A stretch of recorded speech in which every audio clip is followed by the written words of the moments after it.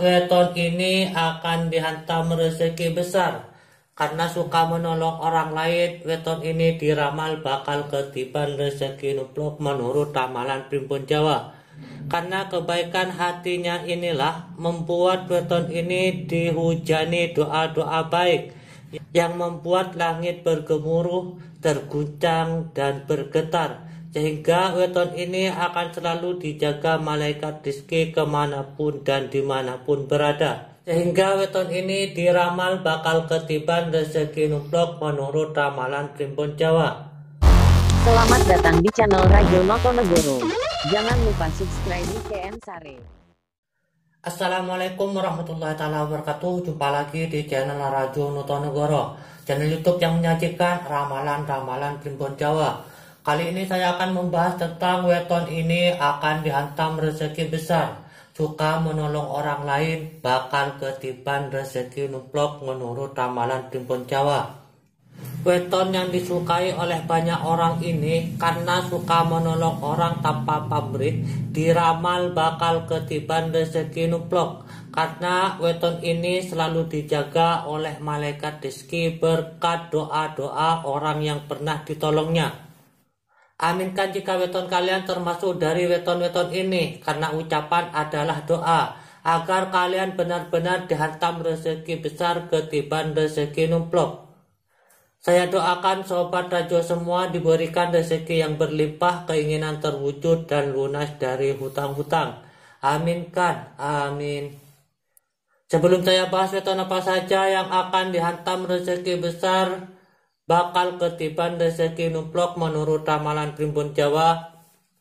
Bagi sobat yang baru bergabung di channel Radio Notonegoro, silahkan sobat subscribe terlebih dahulu channel ini dan jangan lupa tekan loncengnya agar mendapatkan notifikasi atau pemberitahuan konten-konten terbaru dari channel ini.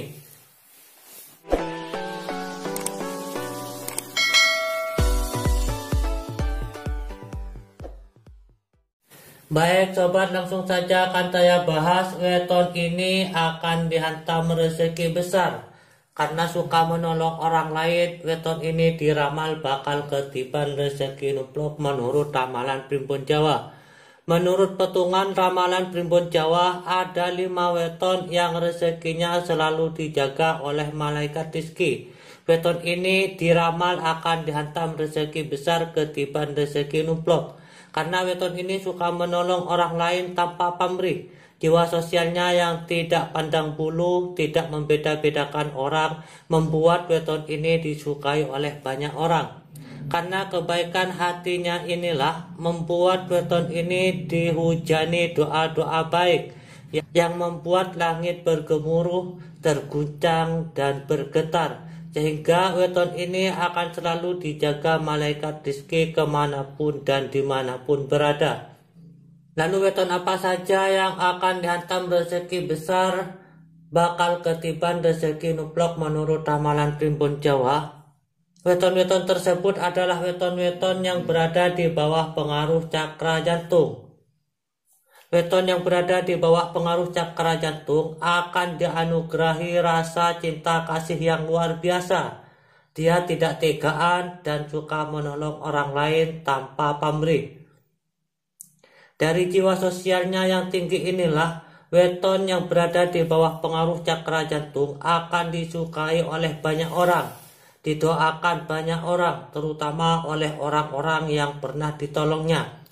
Karena weton ini suka menolong tanpa pamrih dan tidak membeda-bedakan orang. Tidak heran jika rezeki weton ini selalu dijaga oleh malaikat rizki berkat doa-doa orang banyak. Weton yang berada di bawah pengaruh cakra jantung adalah weton yang mempunyai jumlah neptu 11 dan weton yang mempunyai jumlah neptu 18. Weton yang mempunyai jumlah neptu 18 adalah weton Sabtu Pahing. Weton Sabtu Pahing ini yang mempunyai jumlah neptu 18 adalah sosok weton yang berada di bawah pengaruh cakra jantung yang diramal bakal ketiban rezeki nomplok. Karena rezeki weton ini selalu dijaga oleh malaikat rezeki berkat doa-doa orang yang pernah ditolongnya. Weton Sabtu Pahing ini adalah sosok weton yang berada di bawah naungan sumur sinaba, weton yang dianugerahi kepintaran dan kebijaksanaan. Weton yang punya jumlah neptu 18 ini adalah sosok weton yang tidak segan memberikan apapun yang dia miliki, asalkan bisa membantu orang lain. Tidak heran jika weton Sabtu Pahing ini yang mempunyai jumlah neptu 18 adalah sosok weton yang akan selalu dijaga oleh malaikat rezeki kemanapun dan dimanapun weton ini berada. Karena weton yang suka menolong orang lain tanpa pamrih ini tidak segan memberikan apapun yang dia miliki asalkan bisa membantu orang lain. Selain itu, weton yang punya jumlah neptu 18 ini adalah sosok weton yang berada di bawah naungan api gede. Weton yang bekerja keras dan tidak mudah menyerah. Weton ini tidak akan berhenti sebelum apa yang menjadi impian dan cita-citanya benar-benar terwujud. Kemudian kelompok weton yang kedua yang juga akan dihantam rezeki besar, diramal bakal ketiban rezeki nomplok karena suka menolong orang lain adalah weton yang mempunyai jumlah neptu 11. Weton yang mempunyai jumlah neptu 11 adalah weton Selasa Kliwon, Senin Pon, Jumat Legi, dan Rabu Wage. 4 weton ini yang mempunyai jumlah neptu 11 termasuk dari weton yang berada di bawah pengaruh cakra jantung, weton yang diramal bakal ketiban rezeki nomplok. Karena weton ini dianugerahi rasa cinta kasih yang luar biasa. Dia adalah sosok weton yang tidak tegaan dan suka menolong orang lain tanpa membeda-bedakan orang.